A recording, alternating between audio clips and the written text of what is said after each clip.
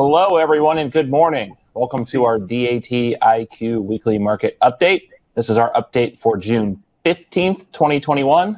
I'm Ken Adamo, Chief of Analytics at DAT, joined by Ned Damon, Principal Data Scientist, and on location from a Hilton Garden Inn in Denver, Colorado, we have our Principal Market Analyst, Dean Croak. Welcome, guys. Good morning.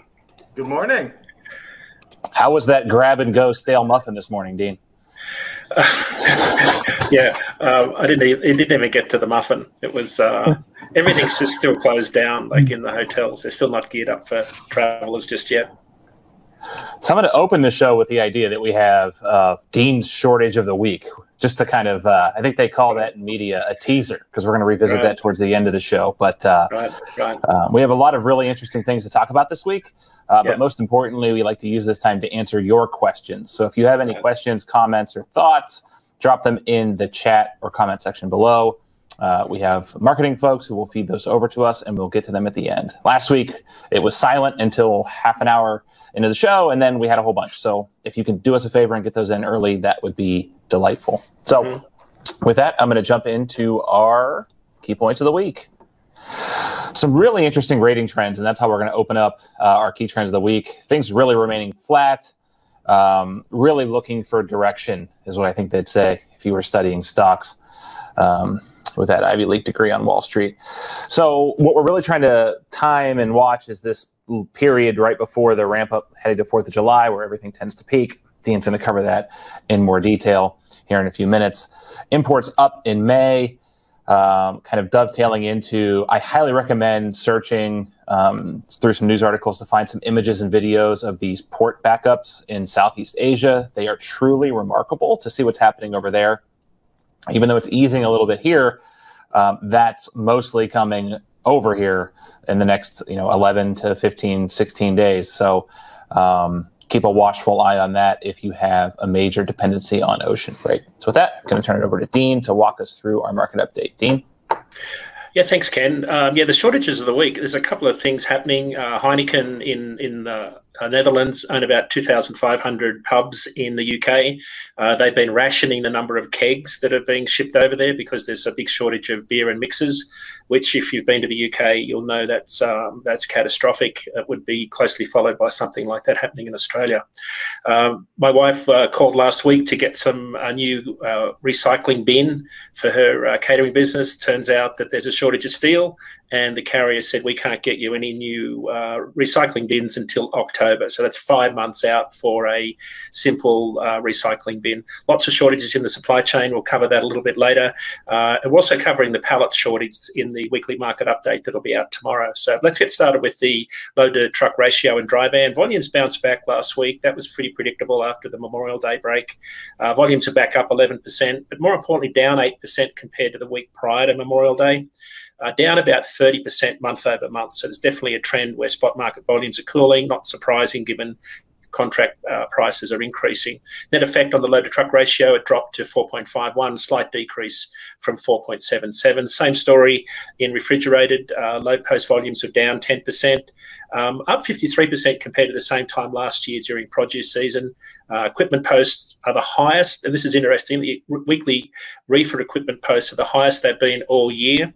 That's carriers posting their equipment for loads, normally an indicator that capacity is loosening slightly. That pushed the reefer load to truck ratio up to 9.10 last week. Flatbed volumes bounced back predictably also, but they're down 8% month over month. They've been sliding for about 5 weeks now. Equipment posts in flatbed were also the highest they've been all year. That had the combined effect of dropping the load to truck ratio down to 73.60. In the market condition index charts, we're talking a little bit about the imports coming in. Ken touched on it in terms of the delays coming at us on the ocean.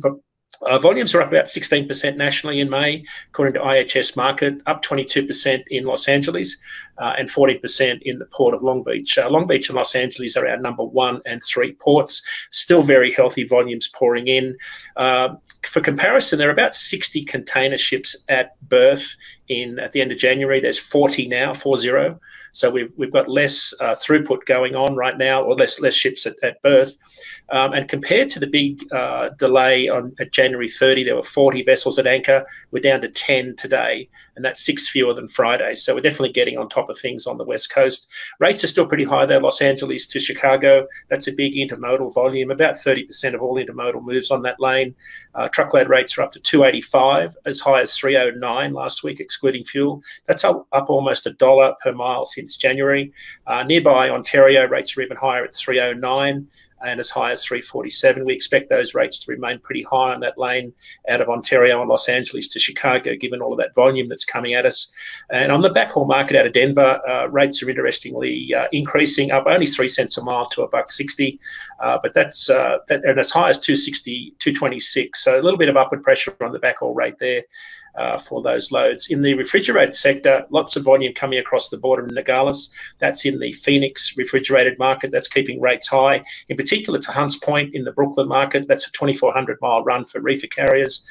Rates are as high as $4.23 average.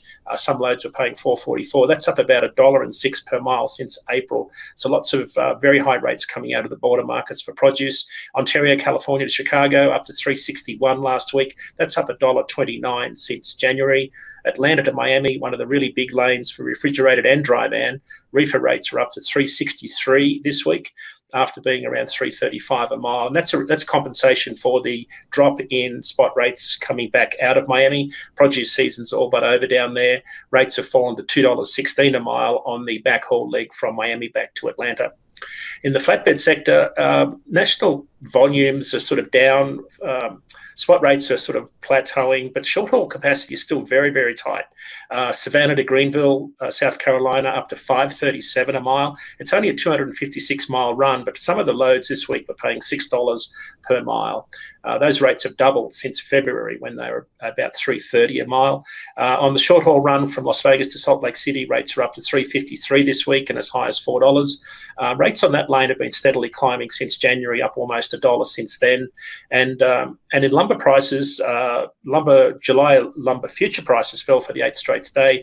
They're under $1,000 per 1,000 board feet. That's down 42% from the record high of $1,711 in early May, and that's up from the $400 in June last year. So Wall Street Journal had a great article out yesterday talking about that bubble may have burst in terms of lumber prices. We still haven't seen it translate to the consumer level just yet. Wrapping up with our year-over-year look at spot rates, dry van spot rates lost almost all of the gains from the week prior. They dropped 3 cents a mile to $2.36, excluding fuel.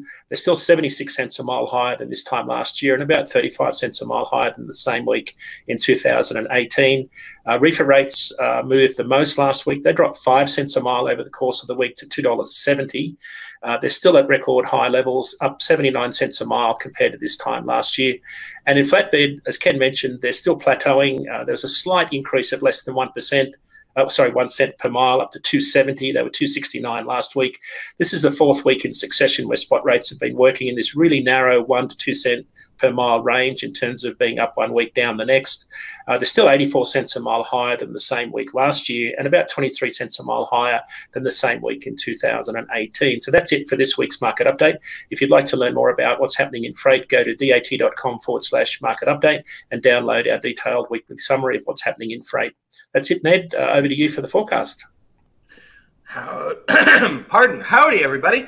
We have a special treat for you this week. In addition to the normal short-term forecasts, afterwards we're going to be going into the long-term forecast. So, buckle yourselves in. So we're going to start off by talking about the dry van forecasts. In blue, you can see the market rate observed by DAT. And then off to the right, you can see in green our ratecast model, in red our short-term model, and in gold and silver our 2 blended forecasts, which are mixtures of the 2 models in different amounts and in different ways. Here you can see that there's actually a lot of model divergence, unlike last week. Ratecast is expecting that rates will be more or less maintained with a little bump heading into July 4th, and then it will start to slide back down towards the current level. On the other hand, the short-term model is expecting there to be a more or less continuous slide in rates with an interruption for July 4th, heading down about, looks like 10 cents a mile by the middle of July. I feel like the short-term model is being a little bit over-pessimistic here, but I think that's actually going to be a topic of discussion for us later in the show, so keep your eyes peeled. And the blended forecasts are leaning a little more towards the short-term model in this particular model runs. Next up, we have the reefer models. In blue is the market rate observed by DAT. In red is the short-term model. In green is our flagship ratecast model, and gold and silver are mixtures of the two models in different amounts and in different ways. You can see here that even though there's a lot of tangly and it looks like there's model agreement, I'd say there's a fair bit of model divergence. The ratecast model is expecting rates to really pick up heading into July 4th and then start bending back down, whereas the short-term model is expecting more of a slow growth with, again, a peak heading into July 4th and just continued slow growth, maybe 5 cents over the next month. And the short-term models are a little bit leaning more, I'd say, towards the ratecast model in this particular set. Finally, we're moving into the flatbed space, where there is much broader model agreement. Once again, blue is the market rate observed by DAT, red is the short term, green is our flagship ratecast, and gold and silver are mixtures of the two models in different amounts and in different ways. Ratecast is expecting rates to pick up a little bit and then head back down. It's not a lot of movement, but a little bit of travel, whereas short term is expecting basically a flat line with a bump heading into July 4th. That's about it for the short-term models. So now we're going to be moving to the long-term forecasts. All right. All right. Do you want to start off by describing things, Ken, before we sure. go too deep in the weeds? Yeah, let's level set on what is included in this chart. So we go way back in this chart. We go all the way to 2015. We try to capture at least a couple freight cycles or at least a couple halves of freight cycles. So if we look, we're going back to 1/1/2015. The data underlying this chart is actually going back to January 2014, so we can get a good year-over-year change, which brings me to the gray little shaded area. That's the year-over-year percent change. So focus on the right axis, the right y-axis there. On the left axis, you have the long-haul rate per mile. Now, this is just the very long-haul stuff. Most of our national reporting is 250 and above, right? Mm-hmm. Yep. Yeah, so this is just 550 and above. We want to. There is still some amortization of fixed costs that happen between 250 and 550, so we just include 550 and above here. That's the blue line. That is the long haul rate view rate nationally over time. And then we move to the dotted lines. Dotted blue line is rate cast over the next 52 weeks. Dotted green line is the high case in the model, the optimistic case, the bear bull case, however you want to think about it. The red line is the pessimistic case, the low case, the bear case, however you want to think about it. And then the shaded area in the future, it'd be really funky to try to show all three. So it just shows the kind of rate cast mid case from a year-over-year change perspective. Does that summarize it pretty well? Mm-hmm. Yep. The only note I'm going to make is that this is looking out 1 year, I believe 52 weeks into the future, and it's using a slightly different model than our short-term forecast. It's the same basic algorithm, but it works a little bit differently because we're predicting long-term, different inputs and such like. Correct. It's not as kind of disturbed by short-term reverberations. Yep. As you would hope from a long-term forecast. At least a good one. Yeah. That's fair. All right, you want to walk us through what it's showing, Ned? Absolutely. So it's interesting to me here. It's the kind of mid case is expecting a little bit of a slide. If you kind of average out the bumps and wiggles, it's looking that it's heading down, but it's heading down very slowly. It's not really expecting a big reversion to mean, which, I mean, I think we were expecting a big reversion back to the overall historical mean in the earlier part of last year, and that didn't happen. So the fact that the model is the mid case of the model is maintaining that level, I think, is kind of interesting. Although the bear case is leaning a lot more towards heavy, pretty aggressive correction heading through the end of at least the fall.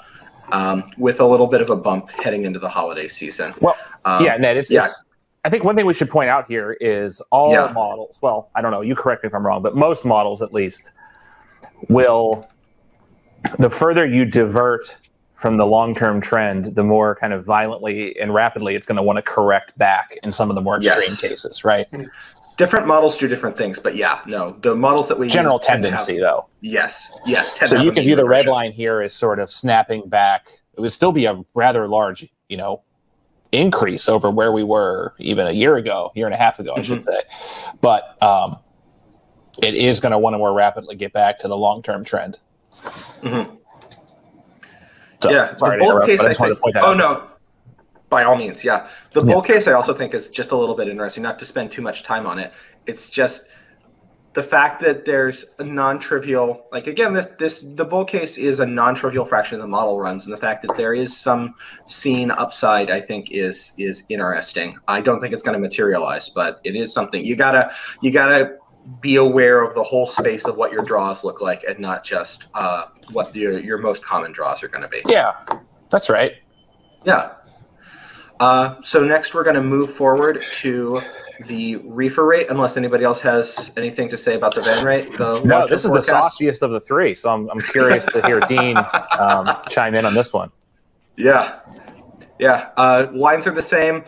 Gray is the year-over-year comps. Blue is the rate view rate, just extreme long haul only.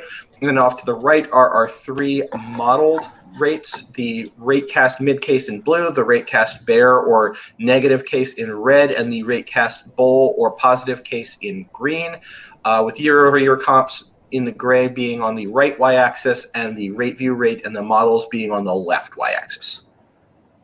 Dean, anything jump out at you that you want to?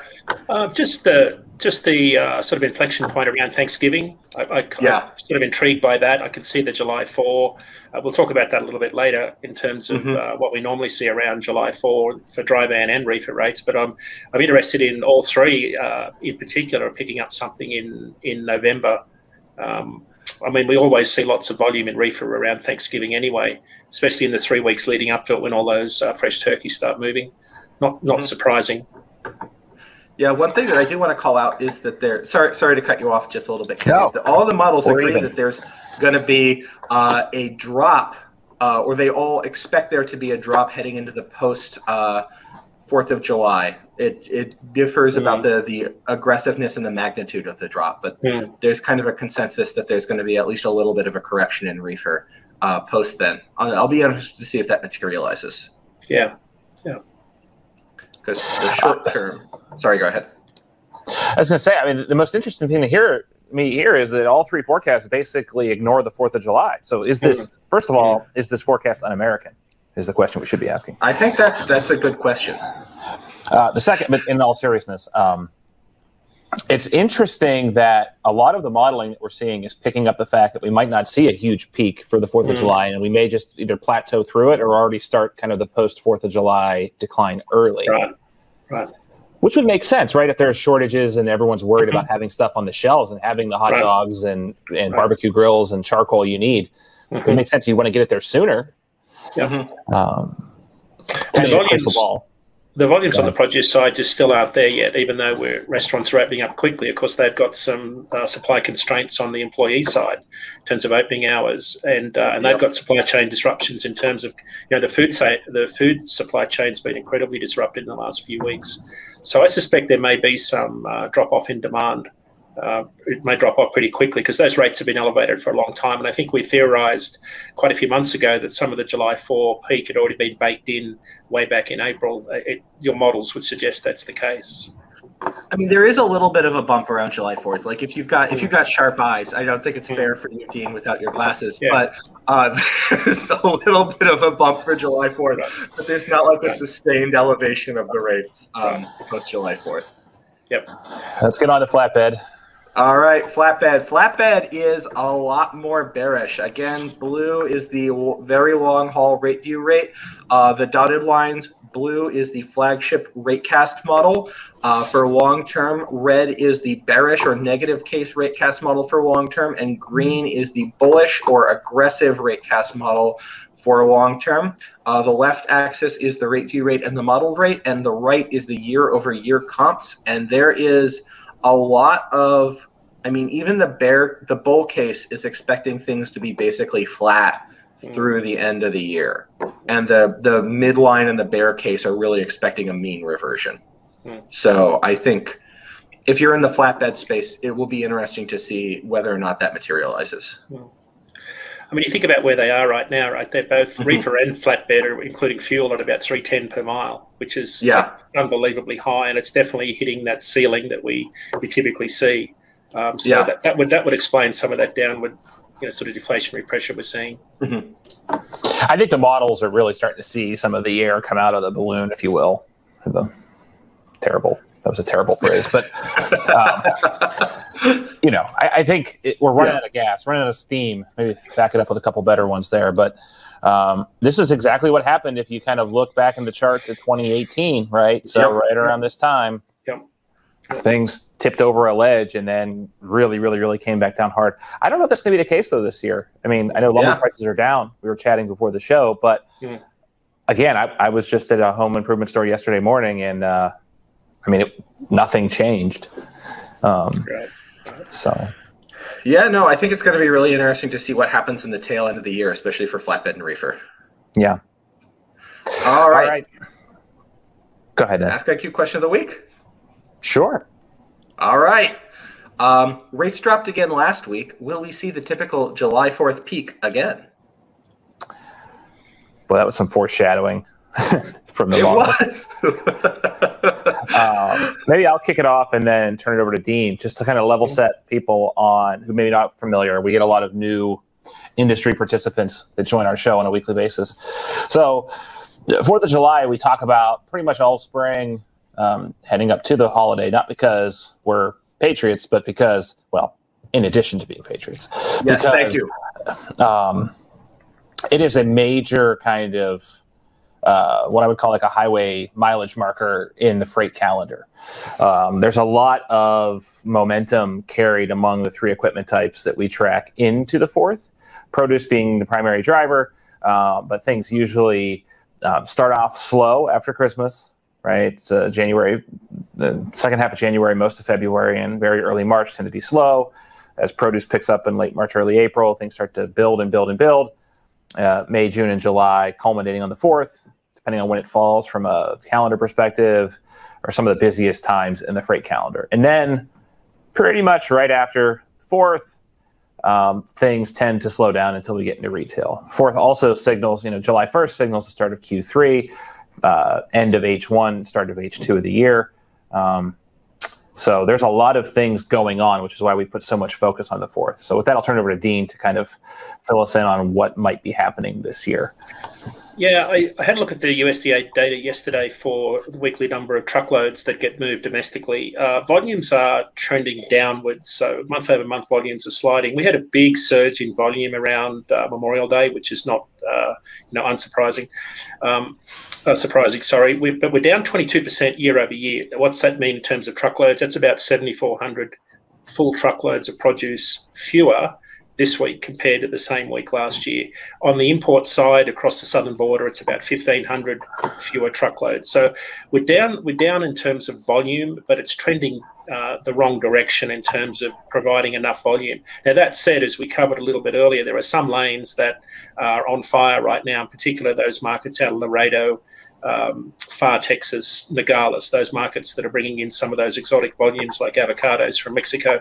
I think so. There'll be some markets that'll be pretty hot. California was hot last week with cherries. We'll start to see Twin Falls, Idaho, and the Yakima Valley start to come online soon with cherries. So I think there'll be pretty good rates for carriers, not so much for shippers in some markets where there's tight capacity overall, because there'll be timing around crops. We will see some upward movement, I think, because generally there are some growers that time their crops, like strawberries, cherries in particular, for the Independence Day celebration. So I think we'll see some upward pressure, but really at a 3-digit zip level, in a small geographic area. It won't be sort of on the national level, but there'll be some high rates, I think, being paid for some of those volumes that are being timed around some of the market seasons. Yeah, I think it's going to be I'm of the camp that I expect there to be at least a little bit of a bump. A lot of the short-term models are expecting there to be at least a little bit of a bump heading into July 4th. Whether or not that's the peak or whether there's going to be some deflationary on the other side, I expect it to be deflationary, but I think that there is going to be less of a peak than you might have seen in prior years. Yeah. And it's also going to depend heavily on equipment type. Ken, you got anything else? No, I think the least surprising outcome would be if things kind of stay where they are through the turn of the half, if you will, and then ease as we head into the dog days of summer. I mean, it wouldn't be altogether kind of beyond the pale for things to spike up a bit, and because you have end of month, end of quarter, holiday, all that stuff culminates on the 4th of July. I haven't had really time to look. I think the 4th falls on a weekend this year. Is it fall on a Sunday? I think that's right. Yeah. Because the 5th is a Monday. So yeah. So yeah, it's going to be interesting to watch, and we're not that far away, right? So we'll keep you informed. That's for sure. All right. So you want to move on to we have a bunch of questions piled up. Ned, do you want to move into those? I'm not sure we're going to be able to. Yeah, I'm not sure we're going to be able to handle them all, but I think it'll be interesting. Question from Anthony. Going into freight brokering, but would like to work for a larger company under their umbrella. Can you give me any advice? Find a good agency, right? I mean, if you're going to incorporate as your own broker, there are a lot of, we're not going to name drop any, right? Because a lot of them are, or not all of them are our customers. But I think if you kind of do your research, maybe network some folks on LinkedIn, that are in the industry and who have kind of signed on with agencies, especially agent model brokers, that might be a really good way to do what you're trying to do. But maybe Dean or Ned have a counter opinion there. Nope. I would agree with you, Ken, on that. All right. Gary asks, and this is a question directed straight at me, at my heart. Do your statistics not account for outliers? And the answer, Gary, is that A, it depends, because some models we do some outlier trimming and in some models we don't. And B, by definition, outliers are not things that affect like the bulk of the, not to go back to trilling too hard on the normal distribution, but like stuff out at the tails moves things a little bit. But if you're interested in the bulk of where things are, you need to look at the center of the distribution. And outliers are that. They're outliers. Sometimes you need to incorporate them. Sometimes you need to trim them. It really depends on what you're trying to do. So I can't answer, do my statistics not account for outliers? But I can answer that some of our models do account for outliers, and some of them trim them. And if you want to have a more detailed conversation about what goes into which, you can email me at askiq@dat.com, and I will talk so much about this.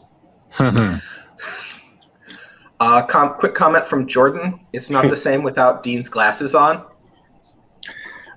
I take an IQ hit, clearly. Yeah. I think his glasses help him see the freight markets even better, is what Jordan was alluding to. Yeah. Yes. Right. Okay. Yeah. It's Oh boy. And then we have some really detailed questions from Adam. So why don't we handle the forecasts reflecting the push by Amazon to grab drivers? Specifically, the text is, curious how the forecasts reflect the current push by Amazon to grab drivers. They are advertising to beat the spot market rates by 70%. Has this been reflected in the model, or has this not yet to be included? I would say, in general, our modeling approach is to try not to model specific actions of specific businesses explicitly.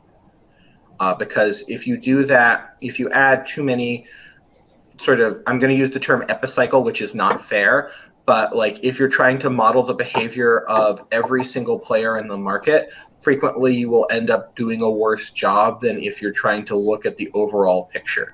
I think that the model will react if this proves to be like a big draw on drivers and takes capacity out of the rest of the market, but it is not something that we do not model the explicit actions of any participant, even if they're someone like Amazon. Do you guys have anything to add? I mean, so not to, I mean, so I'm trying to think of a politically correct way to kind of talk about this, but Amazon's not that important in freight. And that's not really a hot take either. I mean, so even if they move, let's just say, let's assume that they are 4x their actual size and they're moving roughly $5 billion of spot freight a year. They're still, what is 5 out of 80 to 100 billion? So it's still under 10% of the total spot market. C.H. Robinson's the largest player in the brokerage industry, at what, roughly $12.5 to $15 billion, depending on where fuel and rates shake out. And we wouldn't adjust our model specifically for them either. So I think there's some other debates when you're like looking not at the spot market. I think if you're UPS or FedEx or regional parcel delivery networks and you're interested in kind of that dynamic between drivers or package handlers or couriers shifting between those industries, I think that's a much more impactful question. But as far as truckload freight in their non-asset division, I don't think that they have as much of a weight as is perceived. Strongly disagree, agree. Am I crazy? No, I think you're right. I think that everybody is being really aggressive about grabbing drivers, and Amazon has a big name and a lot of money coming in from other elements of the business, but I don't think that they're unique in trying to poach drivers. And maybe they're being a little more aggressive because Jeffy, my close personal friend, has a little bit more cash to throw around, so he's willing to pay more aggressively. But I don't think it's that different than other participants in the market. No. I wonder what the spot rate is on that trip to space he's taking, that 11-minute trip to space. Do we have time for one more question? Yeah, hit it. Yeah, we're fine. We have a few more minutes. Matt asks, are you seeing any shift in consumer spending from goods and services and the related impact on freight? I think the one thing before Dean jumps in, I'll take the bullet for this one.